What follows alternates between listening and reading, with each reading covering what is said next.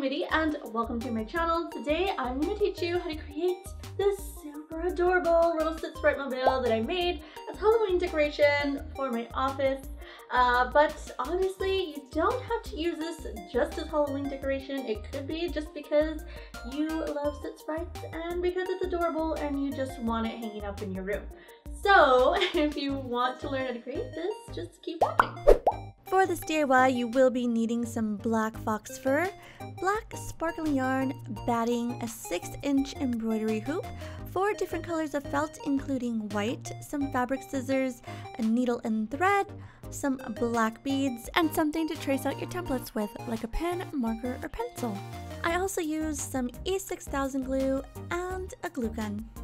So the first thing we're going to do is wrap these pretty sparkly yarn around the entire embroidery hoop, but before I do that, I'm going to wrap the yarn into a little ball so it's easier for me to manage, and then I'm going to tie the yarn around the embroidery hoop so it stays in place, then wrap it all the way around until it looks a little something like this. Next, we're going to start on the Soot Sprites, so you're going to get your black fox fur and start tracing some circles. I will be providing a template for you guys so you guys get the perfect size, but for the video, I'm actually using a cap to one of my spices. And you will be making these circles in pairs, one for the front of the Soot Sprite and back of the Soot Sprite. And it doesn't really matter how many you make, it just depends on how many you want to hang on your mobile. Next, you're going to cut out your shapes and place them back to back so that both of the fox fur sides are touching each other. Next, you're going to start sewing the body together, and to be honest, you don't have to be perfect with this. I wasn't. I was pretty sloppy with my sewing. I did it just enough to get the job done. But if you don't know how to sew, you can always glue or E6000 it together, and when you're gluing the body or sewing the body, make sure to leave a little hole on top so that way you could flip it inside out and then stuff it with batting when you're done. Once you're done filling the little Soot Sprite up with some batting, you can go ahead and sew up the little hole that we left open. We're almost done bringing the little Soot Sprite to life. The last thing we need is just to add its eyes, so we're going to take our white felt and start cutting out the eye shapes. Next, with some E6000 glue, you are just going to put some on the back of the little eyes and then place them onto your little Soot Sprite. You're going to take your little black beads, and with your E6000 glue, you're just going to glue them on top of the little white eyes. And now your Soot Sprite is officially done, and he looks so cute. You're going to repeat the same process to the rest of the Soot Sprites that you're going to make to place on your mobile. We're going to move on to the moon and stars now. The first thing we're going to start off with is the moon. So you're going to want to take your yellow felt and your moon template that I will provide for you. Now you're going to go ahead and start tracing your moon, but just a warning, don't be like me and use something that's really bright colored to trace your moon with. Try and use something that's a little light colored and that you can barely see, because if you don't, it will stain your felt and it just won't look pretty. After you've traced your 2 moons, you're going to go ahead and cut out your shapes, put them together, and start sewing them together. And when you're sewing them, make sure you use a light thread. Don't be like me and use a dark thread, because once you flip it inside out, you will be able to see it. So I just wanted to let you guys know so you guys don't make the same mistake I did. So you're going to sew the moon the same way you sewed the Soot Sprite all the way around and leave a little hole at the top, and then you're going to flip it inside out and stuff it with some batting. Then sew up the little hole and you're done. Now I'm going to show you how to create the stars for the mobile. So you're going to take your colored felt and your star template and trace around the star. I will provide the star template for you guys, and just like the moon and the Soot Sprites, you will need to make them in pairs because you will be putting them together and stuffing them with batting. Once you're done tracing your stars, you can go ahead and cut them out.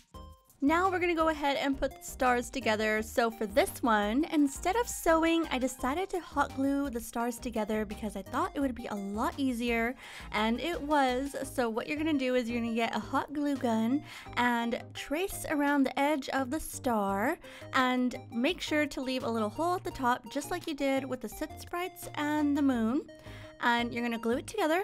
And then once you're done with that, you're going to go ahead and stuff the little star with some batting. And once you're done stuffing the star, you can go ahead and grab your hot glue gun and close up the top of the star. And if you like, you could also try and apply this to the moon and the Soot Sprites, because it was a lot easier than actually sewing. And you're just going to repeat the same process to all the stars you're going to hang on your mobile. Once you're done with everything, we're gonna go ahead and start working on hanging everything from the embroidery hoop. You're gonna need your needle and thread for this. So to start hanging your stars, your moons, and your soot sprites, you're gonna go ahead, put your thread through your needle. I made my thread about 16 inches long, and I went ahead at the end of it, I tied a little bead with a knot. I'm going to start off with one of my stars and poke my needle through and run my thread all the way through until the bead hits the back of the star. On the underside of the embroidery hoop, I'm going to sew the star to the hoop and then cut the thread. So there still should be some thread hanging from the needle, and with that we're going to use that same thread to hang another felty. So you're going to go ahead and tie another bead to the end of the thread. And just like the star, you're going to run your needle through the moon until the bead hits the back of it. And then go ahead and sew it to the bottom of the first felty that you put on. And when you're done, it should look a little like this. So with the instructions I just gave you, you're going to go ahead and use those same steps to attach all the other felties. And it doesn't matter in what order you place all your felties in, just be creative and have fun with it.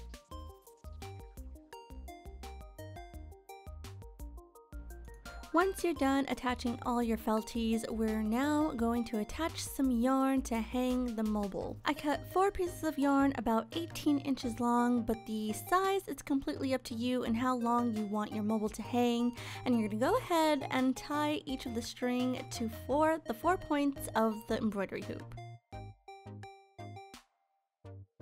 Now for the last step, all you need to do is gather your string together, tie it in a knot with the hoop, and you are officially done with your Soot Sprite Mobile. So that is it for this Soot Sprite DIY. I had so much fun creating it, and I love the way it turned out. It looks so cute. If you enjoyed the video, remember to give it a like so I know you want more.